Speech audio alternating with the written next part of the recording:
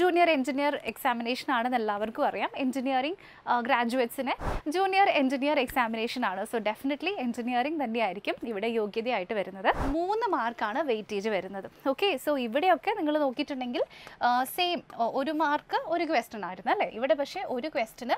So അപ്പോൾ നിങ്ങളിവിടെ ശ്രദ്ധിക്കേണ്ട കാര്യം, നമ്മൾ ഏതൊരു എക്സാമിനും പ്രിപ്പയർ ചെയ്യുന്നതിന് മുമ്പ് അതിൽ വെയിറ്റേജും കൂടെ ജസ്റ്റ് നമ്മളൊന്ന്. ഹലോ എല്ലാവർക്കും നമസ്കാരം. എൻട്രി ടെക്നിക്കൽ എക്സാംസ് അടുത്ത വീഡിയോയിലേക്ക് എല്ലാവർക്കും സ്വാഗതം. അപ്പോൾ ഇന്നത്തെ നമ്മുടെ വീഡിയോയിൽ നമ്മൾ ഡിസ്കസ് ചെയ്യാനായിട്ട് പോകുന്നത് SSC JE എക്സാമിനേഷൻ, അതായത് ജൂനിയർ എഞ്ചിനീയർ എക്സാമിനേഷൻ വരാൻ പോവുകയാണെന്ന് എല്ലാവർക്കും അറിയാം. അപ്പോൾ ഈ എക്സാമിനേഷന് നിങ്ങൾക്ക് ഏറ്റവും യൂസ്ഫുൾ ആയിട്ട് പഠിക്കാൻ പറ്റുന്ന ഒരു 4 month സ്റ്റഡി പ്ലാനാണ് ഇന്നത്തെ വീഡിയോയിൽ നമ്മൾ ഡിസ്കസ് ചെയ്യുന്നത്. അപ്പോൾ ആദ്യം തന്നെ എന്താണ് SSC JE എക്സാമിനേഷൻ, ഇതിൽ വരുന്ന പോസ്റ്റുകൾ ഏതൊക്കെയാണ്, സിലബസ് എന്താണ് എന്നുള്ളതിൻ്റെ എല്ലാം ഡീറ്റെയിൽഡ് ആയിട്ടുള്ള കുറച്ച് കാര്യങ്ങൾ നമ്മൾ ഡിസ്കസ് ചെയ്യുന്നതായിരിക്കും. പിന്നെ ഓരോ ടോപ്പിക്സിൻ്റെയും വെയിറ്റേജ് അനുസരിച്ച് വരുന്ന ഒരു സ്റ്റഡി പ്ലാൻ ആയിരിക്കും ഇന്നത്തെ വീഡിയോയിൽ നമ്മൾ ഡിസ്കസ് ചെയ്യാനായിട്ട് പോകുന്നത്. അപ്പോൾ എല്ലാവർക്കും നമ്മുടെ ഇന്നത്തെ വീഡിയോയിലേക്ക് ഒരിക്കൽ കൂടി സ്വാഗതം. നമ്മുടെ ഇന്നത്തെ ക്ലാസ്സിലേക്ക് പോകാം. അപ്പോൾ നമ്മൾ ഇവിടെ ഫസ്റ്റ് ഡിസ്കസ് ചെയ്യാനായിട്ട് പോകുന്നത് എന്താണ് SSCയുടെ JE എക്സാമിനേഷൻ എന്നാണ്. So JE examination junior engineer examination ആണെന്ന് എല്ലാവർക്കും അറിയാം. എഞ്ചിനീയറിംഗ് ഗ്രാജുവേറ്റ്സിന് ഉള്ള പോസ്റ്റുകളിലേക്കാണ് ഈ എക്സാമിനേഷൻ നടക്കുന്നതെന്നും എല്ലാവർക്കും അറിയാം. സോ ബേസിക്കലി നമ്മുടെ സ്റ്റാഫ് സെലക്ഷൻ കമ്മീഷൻ്റെ കീഴിൽ വരുന്ന എഞ്ചിനീയറിംഗ് പോസ്റ്റുകളിലേക്ക് ഉള്ള എക്സാമിനേഷനാണ് നമ്മൾ SSC JE എക്സാമിനേഷൻ എന്ന് പറയുന്നത്. ടു ബി സ്പെസിഫിക് ആയിട്ട് നമ്മളിവിടെ ഡീറ്റെയിൽഡ് ആയിട്ട് പറയുകയാണെങ്കിൽ കുറച്ച് സ്പെസിഫിക് ആയിട്ടുള്ള പോസ്റ്റുകളിലേക്കാണ് ഇവിടെ നോട്ടിഫിക്കേഷൻ സാധാരണ വരാറുള്ളത്.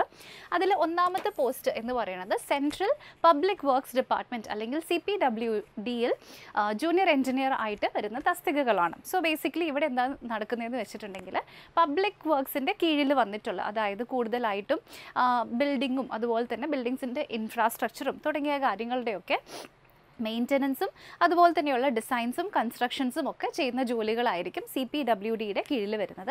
പിന്നെ വരുന്നത് MES അല്ലെങ്കിൽ മിലിറ്ററി എഞ്ചിനീയറിംഗ് സർവീസസിൻ്റെ കീഴിൽ വരുന്ന ജൂനിയർ എഞ്ചിനീയേഴ്സ് ആണ്. സോ ഈ ഒരു ജോലി എന്ന് പറയുന്നത് മിലിറ്ററി സർവീസസ്, ഫോർ എക്സാമ്പിൾ എയർഫീൽഡുകളോ അല്ലെങ്കിൽ ആർമിയുടെ കീഴിൽ വരുന്ന ബിൽഡിങ്ങുകളോ റോഡുകളോ തുടങ്ങിയവയുടെയൊക്കെ മെയിൻ്റനൻസും കൺസ്ട്രക്ഷനുമായിട്ടുള്ള കാര്യങ്ങളും അതുപോലെ തന്നെ പ്ലാനിങ്ങിലൊക്കെ അസിസ്റ്റ് ചെയ്യുക തുടങ്ങിയ ജോലികളായിരിക്കും ഈ പോസ്റ്റിന് കീഴിൽ വരുന്ന അല്ലെങ്കിൽ ഈ ഒരു കാറ്റഗറിയിൽ വരുന്ന ജൂനിയർ എഞ്ചിനീയേഴ്സിൻ്റെ ജോലിയുടെ ഭാഗമായിട്ട് വരുന്നത്. അടുത്തത് നമ്മുടെ CWCD അല്ലെങ്കിൽ സെൻട്രൽ വാട്ടർ കമ്മീഷൻ്റെ കീഴിൽ വരുന്ന ജൂനിയർ എഞ്ചിനീയേഴ്സ് ആണ്. അപ്പോൾ ഈ പോസ്റ്റ് എന്ന് പറയുന്നത് പൊതുവേ വാട്ടർ റിലേറ്റഡ് ആയിട്ടുള്ള, അതായത് ഡാം കൺസ്ട്രക്ഷൻ, അതേപോലെ തന്നെ ഫ്ലഡ് കൺട്രോൾ മാനേജ്മെൻറ്റ്, പിന്നെ വരുന്നത് നമ്മുടെ വാട്ടർ റിസോഴ്സ് മാനേജ്മെൻറ്റ് തുടങ്ങിയ ആ രീതിയിലുള്ള ഇൻഫ്രാസ്ട്രക്ചേഴ്സിൻ്റെ കീഴിൽ വരുന്ന എഞ്ചിനീയേഴ്സിന് ഉള്ള ജോലികളാണ്. ഇനി അടുത്തത് നമ്മുടെ BRO അല്ലെങ്കിൽ ബോർഡർ റോഡ് ഓർഗനൈസേഷൻ ആണ്. സോ നമ്മുടെ ഇന്ത്യയുടെ നാഷണൽ ബോർഡേഴ്സിൻ്റെയൊക്കെ സൈഡിലുള്ള റോഡുകളോ അല്ലെങ്കിൽ ടണലുകളോ അങ്ങനെയുള്ള കാര്യങ്ങൾ, ബ്രിഡ്ജസിൻ്റെയൊക്കെ ആർക്കിടെക്ചറുമായിട്ട് ബന്ധപ്പെട്ടിട്ടുള്ള കാര്യങ്ങളാണ് ഈ ഒരു പോസ്റ്റിൽ നോക്കേണ്ടതായിട്ട് വരും. ഓക്കെ, പിന്നെ ഇത് കൂടാതെ തന്നെ മറ്റനേകം പബ്ലിക് സെക്ടർ അണ്ടർടേക്കിങ്സിലേക്കും ഉള്ള വേക്കൻസീസും SSC JEയിലൂടെ ഫില്ല് ചെയ്യപ്പെടാറുണ്ട്. സോ അനേകം PSUകളിലേക്കുള്ളത് വരാറുണ്ട്. ഇനി ഇതിപ്പോൾ നേരത്തെ പറഞ്ഞത് വാസ്റ്റ് ആയിട്ടുള്ള കുറച്ച് കാറ്റഗറീസ് ആണ്. ഇത് കൂടാതെ തന്നെ ചെറിയ ചെറിയ പോസ്റ്റുകളിലേക്കുള്ള SSC JEയിലൂടെ വീണ്ടും ഫില്ല് ചെയ്യപ്പെടാറുണ്ട്. ഓക്കെ, അപ്പോൾ ഇതൊക്കെയാണ് നമ്മുടെ പോസ്റ്റുകളെ പറ്റിയിട്ട് ഡീറ്റെയിൽഡ് ആയിട്ട് പറയാനുള്ളത്. അപ്പോൾ ഇനി നമ്മൾ ഡിസ്കസ് ചെയ്യാനായിട്ട് പോകുന്നത് നമ്മുടെ എലിജിബിലിറ്റി ക്രൈറ്റീരിയ ആണ്. എലിജിബിലിറ്റി ക്രൈറ്റീരിയ എന്ന് പറയുന്നത് നേരത്തെ പറഞ്ഞതുപോലെ തന്നെ ജൂനിയർ എഞ്ചിനീയർ എക്സാമിനേഷൻ ആണ്. സോ ഡെഫിനറ്റ്ലി എഞ്ചിനീയറിംഗ് തന്നെയായിരിക്കും ഇവിടെ യോഗ്യതയായിട്ട് വരുന്നത്. പക്ഷേ ഇവിടെ എഞ്ചിനീയറിംഗ് ഗ്രാജുവേറ്റ്സിന് മാത്രമല്ല കേട്ടോ, അതിൻ്റെ കൂടെ തന്നെ ഇവിടെ ഡിപ്ലോമ ഹോൾഡേഴ്സിനും ഇത് ഇവിടെ പോസിബിൾ ആണ്. സോ ഇവിടെ മെയിനായിട്ടും 3 സ്ട്രീംസ് ആണ് വരുന്നത്. നിങ്ങൾക്കിവിടെ കാണാം, സിവിൽ, ഇലക്ട്രിക്കൽ ആൻഡ് മെക്കാനിക്കൽ ആണ് കൂടുതലായിട്ടും വരുന്നത്. അപ്പോൾ അതിനകത്ത് ഈ 3 പോസ്റ്റുകൾ അല്ലെങ്കിൽ ഈ 3 സ്ട്രീമുകളിലെ ഗ്രാജുവേറ്റ്സിനോ അല്ലെങ്കിൽ ഡിപ്ലോമ ഹോൾഡേഴ്സിനോ ഈ എക്സാമിന് അപ്ലൈ ചെയ്യാനായിട്ടുള്ള എലിജിബിലിറ്റി ഉണ്ടായിരിക്കും. ഓക്കെ, അപ്പോൾ ഇതാണ് നമ്മുടെ എലിജിബിലിറ്റി ക്രൈറ്റീരിയ. നിങ്ങൾക്ക് ഇത്ര മിനിമം പെർസെൻറ്റേജ് മാർക്സ് വേണമെന്നോ അങ്ങനെയൊന്നുമില്ല. ജസ്റ്റ് നിങ്ങൾ പാസ്സായാൽ മതി. റെക്കഗ്നൈസ്ഡ് ആയിട്ടുള്ള ഒരു യൂണിവേഴ്സിറ്റിയിൽ നിന്നും നിങ്ങൾക്ക് നിങ്ങളുടെ ഡിഗ്രി കയ്യിൽ കിട്ടിയിട്ടുണ്ടാവണം എന്നൊരു നിബന്ധന മാത്രമേ ഉള്ളൂ. ഓക്കെ, അപ്പോൾ ഇതെല്ലാവർക്കും മനസ്സിലായല്ലോ. ഇനി നമ്മൾ ഡിസ്കസ് ചെയ്യാനായിട്ട് പോകുന്നത് നമ്മുടെ എക്സാമിനേഷൻ്റെ പാറ്റേണിനെ പറ്റിയിട്ടാണ്. SSCയുടെ എക്സാമിനേഷൻസ് ഒക്കെ എല്ലാവർക്കും അറിയാം, പല പല ടിയേഴ്സൊക്കെ ഉണ്ടാകും. അപ്പോൾ ഇവിടെ ബേസിക്കായിട്ട് 2 പേപ്പറുകളാണ് SSCയുടെ ഈ JE എക്സാമിനേഷൻ ഉണ്ടാവുന്നത്. അപ്പോൾ നിങ്ങൾ ഇവിടെ നോക്കിയിട്ടുണ്ടെങ്കിൽ ഇതിൻ്റെ ഡീറ്റെയിൽഡ് ആയിട്ടുള്ള സിലബസ് ഡീറ്റെയിൽഡ് ആയിട്ടുള്ള എക്സാമിനേഷൻ പാറ്റേൺ ഞാൻ നിങ്ങൾക്ക് കാണിച്ചു തരാം. അപ്പോൾ നിങ്ങളിവിടെ ശ്രദ്ധിക്കേണ്ട കാര്യം, നോർമലി ഇവിടെ ഒരു 1/4 മാർക്കിൻ്റെ നെഗറ്റീവ് മാർക്കിംഗ് ആണ് നമ്മുടെ പേപ്പർ 1-ൽ വരിക. പേപ്പർ 2-ലേക്ക് പോകുമ്പോഴേക്കും മാറ്റം വരുന്നതായിരിക്കും. സോ അപ്പോൾ ഇവിടെ ഫസ്റ്റ് പേപ്പറിൽ നിങ്ങൾക്ക് 1/4 മാർക്കിൻ്റെ മാത്രം നെഗറ്റീവ് മാർക്കിംഗ് ആണ്. എന്നാൽ നമ്മുടെ സെക്കൻഡ് സ്റ്റേജിലേക്ക് അല്ലെങ്കിൽ നമ്മുടെ സെക്കൻഡ് പേപ്പറിലേക്ക് പോകുമ്പോൾ അവിടെ 1 മാർക്കിൻ്റെ നെഗറ്റീവ് മാർക്കിംഗ് ആയിരിക്കും വരും. ഓക്കെ, അപ്പോൾ ശ്രദ്ധിച്ച് നിങ്ങൾ ഈ ഒരു കാര്യം മാത്രം മനസ്സിൽ വെക്കുക. അപ്പോൾ ഇനി നമ്മൾ ഡിസ്കസ് ചെയ്യാനായിട്ട് പോകുന്നത് നമ്മുടെ എക്സാമിനേഷൻ പാറ്റേൺ ആണ്. ഞാൻ പറഞ്ഞല്ലോ പേപ്പർ 1 ഉണ്ട്, അതുപോലെ തന്നെ പേപ്പർ 2 ഉണ്ട്. ഇത് രണ്ടും നമുക്ക് വന്നിട്ടുണ്ട്. അപ്പോൾ അതിനെ ഡീറ്റെയിൽഡ് ആയിട്ട് ഞാനിവിടെ നിങ്ങൾക്ക് പറഞ്ഞു തരാൻ പോവുകയാണ്. സോ ആദ്യം നമ്മൾ ഡിസ്കസ് ചെയ്യുന്നത് പേപ്പർ 1 ആണ്. സോ പേപ്പർ 1 നിങ്ങൾക്ക് ഇവിടെ കാണാം, 2 മണിക്കൂറിനാണ് പേപ്പർ 1-ൻ്റെ എക്സാമിനേഷൻ നടക്കാനായിട്ട് പോകുന്നത്. ഇവിടെ 200 ക്വസ്റ്റ്യൻസിന് 200 മാർക്ക് എന്നുള്ള രീതിയിലാണ് ഇവിടെ വെയിറ്റേജും വരുന്നത്. ഓക്കെ, സോ നിങ്ങളിവിടെ ശ്രദ്ധിക്കേണ്ടത് പേപ്പർ 1-ൻ്റെ സിലബസിൽ എക്സാമിനേഷൻ പാറ്റേൺ ജസ്റ്റ് ഒന്ന് സൂക്ഷിച്ച് നോക്കിക്കേ. ഇവിടെ ജനറൽ അവയർനെസ് ഉണ്ട്, ജനറൽ ഇൻ്റലിജൻസ് ആൻഡ് റീസണിംഗ് ഉണ്ട്, നിങ്ങളുടെ ടെക്നിക്കൽ സബ്ജക്റ്റ് ഉണ്ട്. എവിടെ പോയി മാത്സ്? എവിടെ പോയി? മാത്സ് ഇല്ല. ഓക്കെ, സോ SSCയുടെ ഒരു എക്സാമിനേഷനിൽ മാത്സ് ഇല്ലാതിരിക്കുക എന്ന് പറയുന്നത് ഭയങ്കര ലോട്ടറിയാണ്. കാരണം മാത്സിൽ പേടിയുള്ള ഏതൊരാൾക്കും ഈസിലി ഈ ഒരു എക്സാം ക്രാക്ക് ചെയ്യാനായിട്ട് പറ്റും. നിങ്ങളുടെ ടെക്നിക്കൽ സൈഡ് കുറച്ചൊന്ന് സ്ട്രോങ് ആക്കി വെച്ചാൽ മാത്രം മതിയാകും. ഓക്കെ, അപ്പോൾ ഈ പറഞ്ഞത് എല്ലാവർക്കും ക്ലിയർ ആയല്ലോ. സോ നിങ്ങൾക്കിവിടെ സിലബസ് ഡീറ്റെയിൽഡ് ആയിട്ട് നമ്മുടെ സ്ക്രീനിൽ കാണാം. ഇവിടെ ഏറ്റവും കൂടുതൽ വെയിറ്റേജ് വരുന്നത് എഞ്ചിനീയറിംഗ് എക്സാം ആയതുകൊണ്ട് തന്നെ ഡെഫിനറ്റ്ലി എഞ്ചിനീയറിംഗ് ക്വസ്റ്റ്യൻസിന് തന്നെയായിരിക്കും. നിങ്ങൾക്കിവിടെ കാണാം 100 മാർക്സ് ആണ് ഇവിടെ എഞ്ചിനീയറിംഗ് ക്വസ്റ്റ്യൻസിന് മാത്രം വരുന്നത്. പക്ഷേ മറ്റേതിന് രണ്ടിനും, ജനറൽ അവയർനെസ്സിനും അതുപോലെ തന്നെ ജനറൽ ഇൻ്റലിജൻസ് ആൻഡ് റീസണിങ്ങിനും 50 മാർക്ക് മാത്രമാണ് വരുന്നുള്ളൂ. സോ ഇത് എന്ന് പറയുന്നത് ആക്ച്വലി റീസണിങ്ങും ജനറൽ അവയർനെസ്സും ടെക്നിക്കൽ സബ്ജക്ട്സിനെ വെച്ച് നോക്കുമ്പോൾ ആക്ച്വലി ഈസിയാണ്. രണ്ടിനും ഒരേപോലെ വെയിറ്റേജ് വരുന്നത് കാരണം, അതായത് ഇത് പ്ലസ് ഇത് എന്ന് പറയുന്നതിൻ്റെ വെയിറ്റേജ് ആണ് ഇവിടെ വരുന്നത്. പക്ഷേ ജനറൽ അവയർനെസ്സും ജനറൽ ഇൻ്റലിജൻസ് ആൻഡ് റീസണിങ്ങും നിങ്ങളിപ്പം മറ്റ് കോമ്പറ്റേറ്റീവ് എക്സാംസും പഠിക്കുന്ന ആൾക്കാരാണെങ്കിൽ നിങ്ങളത് ഓൾറെഡി പഠിക്കുന്നുണ്ടാകും അല്ലേ. സോ സെയിം വെയിറ്റേജിൽ കുറച്ചും കൂടെ എളുപ്പത്തിലുള്ള കാര്യങ്ങൾ നിങ്ങൾക്ക് പഠിക്കാനായിട്ട് പറ്റും. സോ അതാണ് ഇതിൻ്റെ ഏറ്റവും വലിയ പ്രത്യേകത എന്ന് പറയുന്നത്. ഓക്കെ, അപ്പോൾ ഇത് ഇത്രയും കാര്യങ്ങൾ എല്ലാവർക്കും ക്ലിയർ ആയിട്ട് മനസ്സിലായിട്ടുണ്ടാവും എന്ന് കരുതുന്നു. അപ്പോൾ നമ്മുടെ ഫസ്റ്റത്തെ പേപ്പറിൻ്റെ കാര്യമാണ് ഇവിടെ ഡീറ്റെയിൽഡ് ആയിട്ട് പറഞ്ഞു തന്നിട്ടുള്ളത്. ഇനി നമ്മുടെ സെക്കൻഡ് പേപ്പറിൻ്റെ കാര്യം പറയാം. സെക്കൻഡ് പേപ്പർ എന്ന് പറയുന്നത് കംപ്ലീറ്റ്ലി നിങ്ങളുടെ ടെക്നിക്കൽ സബ്ജക്റ്റിനെ ബേസ്ഡ് ആയിട്ടുള്ളതായിരിക്കും. അപ്പോൾ അതിൽ നിങ്ങൾ ഏത് സ്ട്രീമിലേക്കാണോ അപ്ലൈ ചെയ്യുന്നത് അതിനനുസരിച്ചിട്ടാണ് നിങ്ങളുടെ ക്വസ്റ്റ്യൻസ് വരിക കേട്ടോ. നിങ്ങളിപ്പം മെക്കാനിക്കലുള്ള ആളാണെങ്കിൽ നിങ്ങൾക്ക് നിങ്ങളുടെ എഞ്ചിനീയറിംഗ് ബാക്ക്ഗ്രൗണ്ട് മെക്കാനിക്കൽ ആണെങ്കിൽ ആ സ്ട്രീമാണ് നിങ്ങൾക്ക് ചൂസ് ചെയ്യാനായിട്ട് പറ്റുക. സോ ഇനി വീണ്ടും ഇതൊരു മൾട്ടിപ്പിൾ ചോയ്സ് ക്വസ്റ്റ്യൻ പേപ്പർ തന്നെയാണ്. സോ ഓൺലൈനായിട്ട് തന്നെയാണ് എക്സാമിനേഷൻ നടക്കാനായിട്ടും പോകുന്നത്. അപ്പോൾ അതിൻ്റെ ഡീറ്റെയിൽസ് ഇവിടെ നിങ്ങൾക്ക് കാണാനായിട്ട് പറ്റും. സോ സെക്കൻഡ് പേപ്പറിൽ 100 ക്വസ്റ്റ്യൻസ് ആയിരിക്കും ഉണ്ടാവുക. ഒരു ക്വസ്റ്റിന് 3 മാർക്കാണ് വെയിറ്റേജ് വരുന്നത്. ഓക്കെ, സോ ഇവിടെയൊക്കെ നിങ്ങൾ നോക്കിയിട്ടുണ്ടെങ്കിൽ സെയിം 1 മാർക്ക് ഒരു ക്വസ്റ്റ്യൻ ആയിരുന്നു അല്ലേ. ഇവിടെ പക്ഷേ ഒരു ക്വസ്റ്റിന് ഇൻറ്റു 3 വെച്ചിട്ടാണ് നമുക്ക് വെയിറ്റേജ് വരുന്നത്. അങ്ങനെയാണ് ഇവിടെ 300 മാർക്സ് വരുന്നത്. And time duration remains the same. So ഇവിടെ 2 മണിക്കൂറാണ് ടൈം ഡ്യൂറേഷൻ ആയിട്ട് വരുന്നത്. ഓക്കെ, അപ്പോൾ ഈ കാര്യങ്ങൾ എല്ലാവർക്കും ക്ലിയർ ആയിട്ട് മനസ്സിലായല്ലോ. എന്താണ് പേപ്പർ 1, എന്താണ് പേപ്പർ 2 എന്നൊക്കെ മനസ്സിലായിട്ടുണ്ടെങ്കിൽ ഇനി നമുക്ക് സിലബസും കൂടെ കണ്ടു കഴിഞ്ഞാൽ ഈസി ആയിട്ട് നമ്മുടെ സ്റ്റഡി പ്ലാൻ എന്താണെന്ന് കൂടെ ജസ്റ്റ് ഒന്ന് നോക്കാം. സോ അവിടെ ഇനി നമ്മൾ നമ്മുടെ സിലബസ് ആണ് ജസ്റ്റ് ഡീറ്റെയിൽഡ് ആയിട്ട് നോക്കാനായിട്ട് പോകുന്നത്. അപ്പോൾ 3 സബ്ജക്റ്റുകൾ മാത്രമേ ഉള്ളൂ. So basically general intelligence and reasoning, പിന്നെ ജനറൽ അവയർനെസ് ആൻഡ് നിങ്ങളുടെ ടെക്നിക്കൽ സബ്ജക്റ്റ് ഏതാണെന്ന് വെച്ചിട്ടുണ്ടെങ്കിൽ അത്. സോ ഞാൻ ജനറൽ ഇൻ്റലിജൻസ് ആൻഡ് റീസണിങ്ങിൻ്റെ സിലബസ് ഞാൻ ജസ്റ്റ് വായിച്ച് പറഞ്ഞു തരികയാണ്. ഡീറ്റെയിൽഡ് ആയിട്ടുള്ള ഓരോ ടോപ്പിക്കും എന്താണെന്നുള്ള വീഡിയോസൊക്കെ നമ്മൾ ഇഷ്ടംപോലെ ചെയ്തിട്ടുണ്ട്. ഇനി ഇൻ കേസ് നിങ്ങൾക്ക് ഒരു ടോപ്പിക്കിൻ്റെ മീനിങ് അറിയില്ല, ഫോർ എക്സാമ്പിൾ എന്താണ് സ്പേസ് വിഷ്വലൈസേഷൻ, ഈ ടോപ്പിക് എന്താണ് മാം അറിയില്ല, അങ്ങനെയൊക്കെ തോന്നുകയാണെങ്കിൽ ജസ്റ്റ് നിങ്ങളുടെ കോമെൻസിലൊന്ന് എഴുതി ചോദിച്ചാൽ മതി. ഞാൻ അതിന് വേണ്ടിയിട്ട് സെപ്പറേറ്റ് ആയിട്ട് ഡീറ്റെയിൽഡ് ആയിട്ടുള്ള വീഡിയോ ചെയ്തു തരാം. ഓക്കെ, അപ്പോൾ ഇത് നിങ്ങൾക്ക് ഓൾറെഡി കാണാൻ പറ്റുന്നത് കൊണ്ട് ഞാൻ ജസ്റ്റ് നമുക്ക് ഏതൊക്കെയാണ് ടോപ്പിക്സ് എന്ന് കണ്ടു പോവാം. ഇത് ഓൾറെഡി നിങ്ങൾക്ക് അറിയാവുന്ന കാര്യങ്ങളാണ്. ഡിസ്ക്രിമിനേഷൻ, ഒബ്സർവേഷൻ, റിലേഷൻഷിപ്പ് കോൺസെപ്റ്റ്, സാധാരണ റീസണിങ്ങിൽ വരുന്ന കാര്യങ്ങൾ തന്നെയാണ് ഇവിടെ വരുന്നത്. ഇനി നമ്മുടെ ജനറൽ അവയർനെസ് ആണ്. വീണ്ടും ജനറൽ അവയർനെസ് ഒക്കെ ഓൾമോസ്റ്റ് SSCയുടെ എല്ലാ എക്സാമിനേഷൻസിലും സെയിം തന്നെ ആയിട്ടാണ് വരാറുള്ളത്. ഇവിടെ നിങ്ങൾക്ക് കാണാം കറണ്ട് അഫയേഴ്സ് ഉണ്ട്, history of India, geography of India, Indian polity, Indian constitution, അങ്ങനെയുള്ള കാര്യങ്ങളാണ് സാധാരണ ഇതിൽ വരുന്നത്. പിന്നെ വരുന്നത് നമ്മുടെ എഞ്ചിനീയറിംഗ് സ്ട്രീമിലെ ടോപ്പിക്സ് ആണ്. അപ്പോൾ ഞാൻ അതിനെ ഒത്തിരി ഡീറ്റെയിൽഡ് ആയിട്ട് പറയുന്നില്ല, എൻ്റെ എഞ്ചിനീയറിംഗ് ബാക്ക്ഗ്രൗണ്ട് ഇതല്ല. സോ ഞാൻ ജസ്റ്റ് ടോപ്പിക്സ് മാത്രം നിങ്ങൾക്ക് ലിസ്റ്റ് ഔട്ട് ചെയ്ത് തരുകയാണ്. സോ ഇവിടെ building material, surveying, estimating, soil mechanics, costing, valuation, foundation concrete technology, irrigation engineering, steel design, ഇതൊക്കെ സിവിലിൻ്റെ കീഴിൽ വരുന്നതാണ്. Next theory of structures, hydraulics, RCC design, environmental engineering, transportation engineering. ഇനി അടുത്തത് electrical എഞ്ചിനീയറിംഗിൻ്റെ കാര്യം. Basic concepts, circuit law, AC fundamentals, magnetic circuit, electrical machines, utilisation and electrical energy, transmission and distribution. വീണ്ടും estimation and costing, basic electronics, generation, fractional, kilowatt motors, single phase induction motors, measurement and measuring instruments, synchronous machines. ഇതൊക്കെ വരുന്നത് ഇലക്ട്രിക്കലിൻ്റെ ഭാഗമായിട്ട് വരുന്ന sub topics ആണ്. ഇനി next വരുന്നത് mechanical engineering ആണ് കേട്ടോ. നിങ്ങൾക്ക് ഇവിടെ കാണാം theory of machines and machine design, IC engines combustion, air standard cycles for IC engine, next IC engine performance, first law of thermodynamics, second law of thermodynamics, boilers. അതിനുശേഷം ഇത്രയുമാണ് നമ്മുടെ mechanical എഞ്ചിനീയറിംഗിൽ വരുന്നത്. നിങ്ങൾക്ക് ഇവിടെ ഡീറ്റെയിൽസ് ക്ലിയർ ആയിട്ട് കാണാനായിട്ട് പറ്റും. ഓക്കെ, അപ്പോൾ ഇതൊക്കെ നിങ്ങളുടെ എഞ്ചിനീയറിംഗ് ബാക്ക്ഗ്രൗണ്ടിൽ വരുന്ന സബ്ജക്റ്റുകളും അതിൻ്റെ ഡീറ്റെയിൽസ് ഒക്കെയാണ്. അപ്പോൾ ഇവിടെ നമ്മൾ ഇന്നത്തെ വീഡിയോയിൽ നിങ്ങൾക്ക് ഡിസ്കസ് ചെയ്ത് തരാനായിട്ട് പോകുന്നത്, ഞാൻ പറഞ്ഞല്ലോ, ഒരു സ്റ്റഡി പ്ലാൻ ആണ്. 4 മാസം കൊണ്ട് എങ്ങനെ എക്സാമിന് കംപ്ലീറ്റ് ആയിട്ട് നിങ്ങൾക്ക് പ്രിപ്പയർ ചെയ്യാം എന്നുള്ള രീതിയിലാണ്. പക്ഷേ ഇതിൽ ചെറിയൊരു പ്രശ്നം വരുന്നത്, നിങ്ങൾ ഏത് എഞ്ചിനീയറിംഗ് ബാക്ക്ഗ്രൗണ്ടിലാണ് ഉള്ള ആളാണ് ഇത് കാണുന്നത് എന്നെനിക്കറിയില്ല. സോ ഏതൊരാൾക്കും സ്വന്തം കസ്റ്റമൈസ് ചെയ്യാൻ പറ്റുന്ന രീതിയിലുള്ള ഈസി ആയിട്ടുള്ള ഒരു സ്റ്റഡി പ്ലാൻ ആണ് നമ്മളിവിടെ നിങ്ങൾക്ക് വേണ്ടി പ്രസൻറ്റ് ചെയ്യുന്നത്. സോ അതിൻ്റെ ഏകദേശം ഒരു ഔട്ട്ലൈൻ നിങ്ങൾക്ക് പറഞ്ഞു തരും.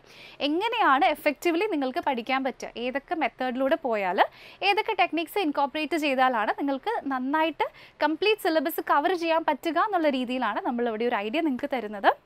പക്ഷേ നിങ്ങളുടെ കഴിവിനും നിങ്ങളുടെ പ്രിഫറൻസിനും അനുസരിച്ചിട്ട് നിങ്ങൾക്കത് മോഡിഫൈ ചെയ്യാനായിട്ട് പറ്റും. ഓക്കെ, അത് completely it's up to you. നിങ്ങൾക്ക് ഇഷ്ടമുള്ളതുപോലെ നിങ്ങൾക്കത് മോഡിഫൈ ചെയ്യാം. സോ അപ്പോൾ നിങ്ങളിവിടെ ശ്രദ്ധിക്കേണ്ട കാര്യം, നമ്മൾ ഏതൊരു എക്സാമിനും പ്രിപ്പയർ ചെയ്യുന്നതിന് മുമ്പ് അതിൽ വെയിറ്റേജും കൂടെ ജസ്റ്റ് നമ്മളൊന്ന് ശ്രദ്ധിച്ച് നോക്കണം അല്ലേ. അപ്പോൾ ഇതിൻ്റെ എക്സ്പെക്റ്റഡ് വെയിറ്റേജ് ആണ് ഇവിടെ നിങ്ങൾക്ക് കാണിച്ചു തന്നിരിക്കുന്നത്. ശ്രദ്ധിച്ച് നോക്കുക. സോ ഇത് എക്സ്പെക്റ്റഡ് വെയിറ്റേജ് എന്ന് പറയുന്നത് ഡീഫോൾട്ട് ആയിട്ടുള്ള വെയിറ്റേജ് ആയിരിക്കില്ല കേട്ടോ. സോ ഇത് ഇവരുടെ ഒഫീഷ്യൽ വെബ്സൈറ്റിൽ നിന്ന് നമുക്ക് കിട്ടുന്നതല്ല. ഇതിന് മുമ്പ് നടന്നിട്ടുള്ള എക്സാമിനേഷൻസ് ഒക്കെ അനലൈസ് ചെയ്തിട്ട് നമ്മൾ തന്നെ ഡെവലപ്പ് ചെയ്യുന്നതാണ് എക്സ്പെക്റ്റഡ് വെയിറ്റേജ് എന്ന് പറയുന്നത്. സോ അത് പ്രകാരം ഇവിടെ പ്രോബ്ലം സോൾവിങ്ങിൻ്റെ ക്വസ്റ്റ്യൻസിന് നല്ല വെയിറ്റേജ് വരുന്നുണ്ട്. ആൻഡ് നിങ്ങൾക്ക് ഇവിടെ കാണാം അരിത്തമെറ്റിക്കൽ റീസണിങ്ങും അതുപോലെ തന്നെ ബ്ലഡ് റിലേഷൻഷിപ്സും. അപ്പോൾ ഈ ടോപ്പിക്സിനൊക്കെയാണ് അത്യാവശ്യം നല്ല വെയിറ്റേജ് വരുന്നത്. ആൻഡ് വീണ്ടും നിങ്ങൾക്ക് ഇവിടെ കാണാൻ പറ്റുന്നത് ചില ടോപ്പിക്സിന് വെയിറ്റേജ് കുറവാണ്. പക്ഷേ അതൊക്കെ ഈസി ടോപ്പിക്സ് ആണ്. വെയിറ്റേജ് കുറവാണെന്ന് വിചാരിച്ചിട്ട് നമ്മൾ റീസണിങ്ങിൻ്റെ ടോപ്പിക്സ് ഒന്നും വിട്ട് കളയരുത്. ബിക്കോസ് ടോപ്പിക്സ് ഒക്കെ വളരെ ഈസിയാണ്, ഈസിലി നിങ്ങൾക്ക് സ്കോർ ചെയ്യാനും പറ്റും. ഓക്കെ, ഇനി നെക്സ്റ്റ് നമ്മൾ ഡിസ്കസ് ചെയ്യുന്നത് നമ്മുടെ GAയുടെ വെയിറ്റേജ് ആണ്. സോ ഡെഫിനറ്റ്ലി നിങ്ങൾക്ക് എല്ലാവർക്കും അറിയാമായിരിക്കും, GAയിൽ ഏറ്റവും കൂടുതൽ വെയിറ്റേജ് വരുന്നത് ഏതിനായിരിക്കും? കറണ്ട് അഫയേഴ്സിന് തന്നെയായിരിക്കും അല്ലേ. സോ കറണ്ട് അഫയേഴ്സിന് 6 to 8 മാർക്സ് ആണ് വരുന്നത്. ബാക്കിയുള്ള സബ്ജക്റ്റുകൾക്കൊക്കെ അത്യാവശ്യം സബ് ടോപ്പിക് ൾക്ക് അത്യാവശ്യം വെയിറ്റേജ് കുറഞ്ഞാണ്, താഴേക്കാണ് വരുന്നത്. ആൻഡ് അതിൽ നമ്പർ ഓഫ് വെയിറ്റേജ് തീരെ കുറവ് വരുന്നത് ഇമ്പോർട്ടൻറ്റ് ഡേറ്റ്സിനും അതുപോലെ തന്നെ ബുക്സ് ആൻഡ് ഓത്തേഴ്സിനും ഒക്കെയാണ്. അപ്പം ഈ ബുക്സ് ആൻഡ് ഓത്തേഴ്സിലൊക്കെ സ്ഥിരമായിട്ട് ചോദിക്കുന്ന ചില ടൈപ്പ് ഓഫ് ക്വസ്റ്റ്യൻസ് ഉണ്ട്. അപ്പോൾ അതിൻ്റെ ഒരു പാറ്റേൺ നിങ്ങൾക്ക് മനസ്സിലായി കഴിഞ്ഞിട്ടുണ്ടെങ്കിൽ ഈസിലി നിങ്ങൾക്ക് സ്കോർ ചെയ്യാനായിട്ട് പറ്റും. ഇനി പാറ്റേൺ എന്ന് പറയുന്നത് നമ്മുടെ പ്രീവിയസ് ഇയർ ക്വസ്റ്റ്യൻസ് തന്നെ ഇഷ്ടംപോലെ റെഫർ ചെയ്തിട്ടുണ്ടെങ്കിൽ നിങ്ങൾക്ക് മനസ്സിലാക്കാനായിട്ട് പറ്റും. ഓക്കെ, അപ്പോൾ ഇതാണ് നമ്മുടെ വെയിറ്റേജ് പറയുന്നത്. ഇനി നമ്മൾ നമ്മുടെ 4 month സ്റ്റഡി പ്ലാനിനെ പറ്റിയിട്ടാണ് ഡീറ്റെയിൽഡായിട്ട് ഡിസ്കസ് ചെയ്യാൻ പോകുന്നത്. ഓക്കെ, അപ്പോൾ ശ്രദ്ധിച്ച് എല്ലാവരും കേൾക്കുക. ഒന്നും കൂടി പറയുന്നു, നിങ്ങളുടെ കഴിവിനനുസരിച്ചിട്ട് ഇത് നിങ്ങൾക്ക് മോഡിഫൈ ചെയ്യാൻ പറ്റും. ഇതൊരു ലേ ഔട്ടാണ്. ഓക്കെ, ഇതിന് ബേസിക് ആയിട്ടുള്ളൊരു സ്ട്രക്ചറാണ്. നിങ്ങൾക്ക് ആവശ്യമുള്ള എലമെൻറ്റ്സ് ആഡ് ചെയ്തിട്ട് ഇതിനെ ഒരു കംപ്ലീറ്റ് പ്ലാൻ ആക്കി നിങ്ങൾക്ക് വർക്കൗട്ട് ചെയ്യാനായിട്ട് പറ്റും. അപ്പോൾ നമ്മളിവിടെ ചെയ്യാനായിട്ട് പോകുന്നത്, ഈ 4 മാസം നമ്മളിവിടെ ഫോക്കസ് ചെയ്യാനായിട്ട് പോകുന്നത് നമ്മുടെ ഫണ്ടമെൻറ്റൽസ്, ഈ സിലബസിലുള്ള എല്ലാത്തിൻ്റെയും ഡീറ്റെയിൽഡായിട്ട് പഠിക്കുക എന്നുള്ള കാര്യം തന്നെയാണ്. ഓക്കെ, അപ്പോൾ ഇവിടെ നമ്മൾ യൂസ് ചെയ്യാൻ പോകുന്ന റിസോഴ്സസ് എന്ന് പറയുന്നത് സ്റ്റാൻഡേർഡ് ആയിട്ടുള്ള ടെക്സ്റ്റ് ബുക്സ് ഉണ്ടാകും. പിന്നെ കോച്ചിങ് മെറ്റീരിയൽസ് നമ്മുടെ എൻട്രി ആപ്പിൽ ക്ലാസ്സുകൾ അവൈലബിൾ ആണ്. നിങ്ങൾക്ക് അറിയാമായിരിക്കും അല്ലേ, SSC JD ഒക്കെ ഇഷ്ടംപോലെ ബാച്ചസ് റൺ ആവുന്നുണ്ട്. സോ അതിലൂടെയൊക്കെ ടീച്ചേഴ്സിൻ്റെ ഹാൻഡ് റിട്ടൺ നോട്ട്സ് അടക്കമുള്ള സ്റ്റഡി മെറ്റീരിയൽസ് നിങ്ങൾക്ക് അവൈലബിൾ ആവുന്നുണ്ട്. സോ നിങ്ങളതൊന്നും ഓപ്പർച്യൂണിറ്റി മിസ് ചെയ്ത് കളയരുത്.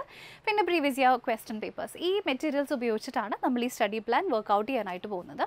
അപ്പോൾ അതിന് വേണ്ടിയിട്ട് നമ്മൾ ഇവിടെ തന്നിരിക്കുന്ന ഒരു ആഴ്ചയെ 4 സ്ലോട്ടായിട്ട് ഒരു ദിവസത്തെ 4 സ്ലോട്ടായിട്ട് ഡിവൈഡ് ചെയ്യുന്നു, ഒരാഴ്ചയെ 2 ഭാഗമായിട്ടും ഡിവൈഡ് ചെയ്യുന്നു. സോ ആദ്യത്തെ 4 സ്ലോട്ട് മൺഡേ ടു സാറ്റർഡേ ആണ് നമ്മളിവിടേക്ക് ഡിവൈഡ് ചെയ്തിരിക്കുന്നത്. സോ ഈ ആദ്യത്തെ 6 ദിവസം മൺഡേ ടു സാറ്റർഡേ നിങ്ങൾ ചെയ്യാൻ പോകുന്നത് കാര്യം എന്ന് പറയുന്നത് സ്റ്റഡി ആൻഡ് സ്റ്റഡി. നിങ്ങൾ ജസ്റ്റ് പഠിക്കാനായിട്ട് പോകുന്നു. അപ്പോൾ ഞാനിവിടെ കുറച്ച് ടൈം കൊടുത്തിട്ടുണ്ട്. അപ്പോൾ ഞാനിത് ഒരു ജനറലി ഐഡിയ പ്രകാരം തന്നിരിക്കുന്ന ടൈമാണ്. നിങ്ങൾ ഇതേപോലെ തന്നെ 9 മണി തൊട്ട് 10 മണി വരെ അങ്ങനെയൊന്നുമില്ല. ബേസിക് ഐഡിയ ഇത്രയേ ഉള്ളൂ. നിങ്ങൾക്ക് ഒരു 1 hour സ്ലോട്ട് കിട്ടണം, ഒരു 2 hour സ്ലോട്ട് കിട്ടണം, വീണ്ടും ഒരു 2 hour സ്ലോട്ടും ഒരു 2 hour സ്ലോട്ടും കൂടെ കിട്ടണം. ചിലപ്പോൾ നിങ്ങൾ ഓൾറെഡി വർക്കിംഗ് ആയിട്ടുള്ള ആൾക്കാരാണെങ്കിൽ ഇതേ ടൈം ടേബിളിലൊന്നും ഫോളോ ചെയ്യാൻ പറ്റിയെന്ന് വരില്ല. പക്ഷേ ഐഡിയ ഇത്രയേ ഉള്ളൂ. നിങ്ങൾക്ക് ഒരു ദിവസം ഒരു 7 hours ഇതിന് ഡെഡിക്കേറ്റ് ചെയ്യാൻ പറ്റുകയാണെങ്കിൽ 4 മാസം കൊണ്ട് കംപ്ലീറ്റ് സിലബസ് നിങ്ങൾക്ക് കവർ ചെയ്യാനായിട്ട് പറ്റും. ഓക്കെ, സോ ഞാൻ പറയുന്ന ഒന്നും കൂടി, ഈ ടൈം എന്ന് പറയുന്നത് ഓപ്ഷണലാണ്. നിങ്ങൾക്ക് ഇഷ്ടമുള്ള ടൈമിൽ നിങ്ങൾക്കത് സ്റ്റാർട്ട് ചെയ്യാൻ പറ്റും. അപ്പോൾ നിങ്ങളിവിടെ ചെയ്യേണ്ട കാര്യം ഇത്രയേ ഉള്ളൂ. നിങ്ങൾക്ക് ഇവിടെ 4 സ്ലോട്ട്സ് കാണാൻ പറ്റും അല്ലേ. അപ്പോൾ ഇതിൽ ഒന്നാമത്തെ സ്ലോട്ടായിട്ടുള്ള നമ്മുടെ 1 hour സ്ലോട്ടിൽ നിങ്ങൾ ചെയ്യേണ്ട കാര്യം ഏറ്റവും എളുപ്പത്തിലുള്ള ഒരു സബ്ജക്റ്റ് പഠിക്കുക. സോ അതിന് വേണ്ടിയിട്ട് ഞാനിവിടെ ജനറൽ അവയർനെസ് ആണ് വെക്കുന്നത്. ഓക്കെ, സോ ജനറൽ അവയർനെസ് ഈ ഒരു സ്ലോട്ടിൽ നിങ്ങൾ പഠിക്കുക. പിന്നെ വരുന്ന നെക്സ്റ്റത്തെ സ്ലോട്ടിൽ നിങ്ങൾ പഠിക്കേണ്ടതായിട്ടുള്ളത് ജനറൽ ഇൻ്റലിജൻസ് ആൻഡ് റീസണിംഗ് ആണ്. അതിനുശേഷം പിന്നത്തെ സ്ലോട്ടിൽ നിങ്ങളുടെ ടെക്നിക്കൽ സബ്ജക്റ്റ് ഏതാണോ അത് മാക്സിമം നിങ്ങൾ പഠിക്കാനായിട്ട് നോക്കുക. അപ്പോൾ ഇങ്ങനെ നിങ്ങൾ ചെയ്താൽ 3 സബ്ജക്റ്റുകൾ ആദ്യത്തെ 3 സ്ലോട്ട് കൊണ്ട് തന്നെ നിങ്ങൾ കവർ ചെയ്ത് പോയി. ഇനി നിങ്ങളുടെ കയ്യിൽ ബാക്കി ഒരു സ്ലോട്ട് വന്നിട്ടുണ്ട്. അപ്പോൾ ആ സ്ലോട്ടിൽ നമുക്ക് എന്ത് ചെയ്യാനായിരിക്കും? നിങ്ങൾ എന്തൊക്കെ പഠിച്ചോ അത് മുഴുവൻ നിങ്ങൾക്ക് റിവൈസ് ചെയ്യാനുള്ള സ്ലോട്ടാണ് ഇവിടെ നമ്മുടെ ഒരു ദിവസത്തിൻ്റെ ലാസ്റ്റ് തന്നിരിക്കുന്നത്. സോ പഠിത്തവും റിവിഷനും ഒരുമിച്ച് കൊണ്ടുപോയെങ്കിൽ മാത്രമാണ് നിങ്ങൾ പഠിച്ചതൊക്കെ നിങ്ങൾക്ക് ഓർമ്മയുണ്ടാവുള്ളൂ. നിങ്ങൾക്കറിയാം അത് ഓൾറെഡി അല്ലേ. ഈ ആഴ്ച ഒരു കാര്യം ഫുള്ള് പഠിച്ച് പിന്നെ നിങ്ങൾ 2 monthsന് ശേഷമാണ് അത് റെഫർ ചെയ്യുന്നതെങ്കിൽ പഠിച്ചതിൽ പാതിയും അങ്ങ് വെറുതെ പോയിട്ടുണ്ടാകും. ഓക്കെ, അപ്പോൾ നിങ്ങൾ ശ്രദ്ധിക്കേണ്ട കാര്യം, നിങ്ങൾ എന്ത് പഠിക്കുന്നോ അത് ഡെഫിനറ്റ്ലി റിവൈസ് ചെയ്തതിന് ശേഷം മാത്രം നിങ്ങൾ ഉറങ്ങാൻ വേണ്ടി പോകുക. സോ ആ ഒരു പാറ്റേൺ അനുസരിച്ചിട്ടാണ് നമ്മളിങ്ങനെ ഒരു സ്റ്റഡി പ്ലാൻ തന്നെ ഇവിടെ ഫോം ചെയ്തിരിക്കുന്നത്. ക്ലിയർ ആയല്ലോ? അപ്പോൾ നമ്മളിവിടെ ചെയ്തിരിക്കുന്നത് നോക്കുക, ഫസ്റ്റത്തെ 1 hour സ്ലോട്ട് GA ആണ്, സെക്കൻഡ് സ്ലോട്ട് GI, പിന്നെ വന്നിരിക്കുന്നത് നിങ്ങളുടെ ടെക്നിക്കൽ സബ്ജക്ട്സും, ലാസ്റ്റത്തെ slot is only four revision. അപ്പോൾ ഇത് മൺഡേ ടു സാറ്റർഡേ നിങ്ങൾ റിപ്പീറ്റ് ചെയ്ത് നോക്കുക. ആൻഡ് ആഫ്റ്റർ ദാറ്റ് ഇവിടെ നിങ്ങൾക്ക് സൺഡേ ഒരു ദിവസം ഫ്രീ കിട്ടും അല്ലേ. കിടന്നുറങ്ങാനുള്ള ദിവസമല്ല സൺഡേ. നിങ്ങൾ ആ ഒരാഴ്ച 6 ദിവസം കൊണ്ട് പഠിച്ചത് മുഴുവൻ നിങ്ങൾ സൺഡേയിൽ റിവൈസ് ചെയ്യാനായിട്ടാണ് പോകുന്നത്. സോ നിങ്ങൾ നേരത്തെ എടുത്ത അതേ സ്ലോട്ട് തന്നെ സൺഡേയിലും ഫോളോ ചെയ്യാനായിട്ട് ശ്രമിക്കുക. 4 മാസത്തെ കാര്യമുള്ളൂ. 4 മാസം സൺഡേകളിൽ പകൽ കിടന്നുറങ്ങിയില്ലെങ്കിലും പ്രശ്നമൊന്നുമില്ല. ഓക്കെ, സോ അപ്പോൾ ഇവിടെ 4 സ്ലോട്ടുകൾ നിങ്ങൾക്ക് കാണാനായിട്ട് പറ്റും. സോ അപ്പോൾ ആദ്യത്തെ സ്ലോട്ടിൽ നിങ്ങൾ എന്ത് റിവൈസ് ചെയ്യും? ആ Monday to Saturday പഠിച്ചിട്ടുണ്ടായിരുന്ന general awareness ആണ് നിങ്ങൾ ഇവിടെ റിവൈസ് ചെയ്യാനായിട്ട് പോകുന്നത്. Okay, so Monday to Saturday പഠിച്ചിട്ടുണ്ടായിരുന്ന general awareness നിങ്ങൾ ഇവിടെ റിവൈസ് ചെയ്യും. അതിനുശേഷം നെക്സ്റ്റത്തെ സ്ലോട്ടിൽ നിങ്ങൾ ഏതാണ് റിവൈസ് ചെയ്യാൻ പോകുന്നത്? നിങ്ങൾ പഠിച്ചിട്ടുണ്ടായിരുന്ന ജനറൽ ഇൻ്റലിജൻസ് ആൻഡ് റീസണിങ്, നിങ്ങൾ എന്തൊക്കെയാണോ അന്നേരം പഠിച്ചിട്ടുണ്ടായിരുന്നത് അതിൻ്റെ മേ ബി മോക്ക് ടെസ്റ്റുകൾ, സെക്ഷണൽ മോക്ക് ടെസ്റ്റുകളാണ് ഞാൻ ഉദ്ദേശിക്കുന്നത്. അതായത് റീസണിങ്ങിൽ നിങ്ങൾ പഠിച്ചതിന് മാത്രം ബേസ് ചെയ്തിട്ടുള്ള മോക്ക് ടെസ്റ്റുകളോ പ്രീവിയസ് ഇയർ ക്വസ്റ്റ്യൻസോ വർക്കൗട്ട് ചെയ്യാം. അതിനുശേഷം നമ്മുടെ നെക്സ്റ്റത്തെ സ്ലോട്ട് എന്ന് പറയുന്നത് നിങ്ങളുടെ ടെക്നിക്കൽ സബ്ജക്ട്സിന് വേണ്ടിയിട്ടുള്ള സ്ലോട്ടാണ്. അപ്പോൾ അവിടെ അതും നിങ്ങൾ റിവൈസ് ചെയ്യുക. സോ മൺഡേ ടു സാറ്റർഡേ പഠിച്ചതെല്ലാം നിങ്ങൾ സൺഡേ മസ്റ്റായിട്ടും റിവൈസ് ചെയ്യുക. എന്നിട്ട് നമ്മുടെ കഴിഞ്ഞ സ്ലോട്ടിലുണ്ടായിരുന്ന ഒരു റിവിഷനുള്ള ഒരു സമയം ഉണ്ടായിരുന്നില്ലേ, മൺഡേ ടു സാറ്റർഡേ ഉണ്ടായിരുന്ന റിവിഷൻ, ഇതിൽ നിങ്ങൾ ചെയ്യേണ്ടത് കംപ്ലീറ്റ് ആയിട്ടുള്ള മോക്ക് ടെസ്റ്റുകൾ നിങ്ങൾ മാക്സിമം സൺഡേ ആ സ്ലോട്ടിൽ തന്നെ റിവൈസ് ചെയ്യാനായിട്ട് ശ്രമിക്കും. ഓക്കെ, അപ്പോൾ നിങ്ങൾ എന്ത് ചെയ്തു? നിങ്ങളിപ്പം ഒരു വീക്ക് അല്ലെങ്കിൽ 2 വീക്ക് ഇത് പോവുകയാണെങ്കിൽ നിങ്ങൾ എന്ത് പഠിച്ചു അത് ഓൾറെഡി നിങ്ങളുടെ ബ്രെയിനിൽ അത് കംപ്ലീറ്റ് ആയിട്ട് നിൽക്കുന്നുണ്ടാകും. സോ അത് മറന്നു പോകുന്നുള്ള ടെൻഷനൊന്നും ആർക്കും വേണ്ട. ഓക്കെ, അപ്പോൾ ഈ ഒരു രീതിയിൽ 4 മാസം പ്രിപ്പയർ ചെയ്തിട്ടുണ്ടെങ്കിൽ ഡെഫിനറ്റ്ലി നിങ്ങൾക്ക് എക്സാമിനേഷൻ ക്രാക്ക് ചെയ്യാനായിട്ട് പറ്റും. അപ്പോൾ ആ കാര്യത്തിൽ ആർക്കും ഡൗട്ടൊന്നും വേണ്ട. ഓക്കെ, അപ്പോൾ നമ്മുടെ notification February towards the end മാർച്ചിലായിരിക്കും SSC JEയുടെ ഈ വർഷത്തെ നോട്ടിഫിക്കേഷൻ വരാൻ പോകുന്നത്. എല്ലാവർക്കും അറിയാം ആ കാര്യം. അപ്പോൾ നിങ്ങൾ നോട്ടിഫിക്കേഷൻ വന്നിട്ട് പഠിക്കാമെന്നൊന്നും ആരും വിചാരിച്ച് ടൈം കളയരുത്. മസ്റ്റായിട്ടും പ്രിപ്പറേഷൻ വേഗം സ്റ്റാർട്ട് ചെയ്തോളുക. നമ്മുടെ എല്ലാ ഹെൽപ്പും നിങ്ങൾക്ക് ലഭിക്കുന്നതായിരിക്കും. ജസ്റ്റ് കോമൻസിൽ ചോദിച്ചാൽ മതി. അല്ലെങ്കിൽ നിങ്ങൾ എൻട്രി ആപ്പ് ഫ്രീ ആയിട്ട് ഡൗൺലോഡ് ചെയ്തിട്ടുണ്ടെങ്കിൽ SSCയുടെ സെക്ഷനിലേക്ക് പോയിട്ട് അല്ലെങ്കിൽ ടെക്നിക്കൽ സെക്ഷനിലേക്ക് പോയിട്ടുണ്ടെങ്കിൽ നമ്മുടെ കോഴ്സസ് ഒക്കെ നിങ്ങൾക്ക് അവിടെ അവൈലബിൾ ആയിരിക്കും. ഓക്കെ, അപ്പോൾ നിങ്ങൾ ഓപ്പർച്യൂണിറ്റീസ് ഒന്നും ആരും മിസ് ചെയ്ത് കളയരുത്. എത്രയും പെട്ടെന്ന് നന്നായിട്ട് പ്രിപ്പയർ ചെയ്യുക. So thank you so much for watching. ഇനി അടുത്ത വീഡിയോയിൽ വീണ്ടും കാണാം.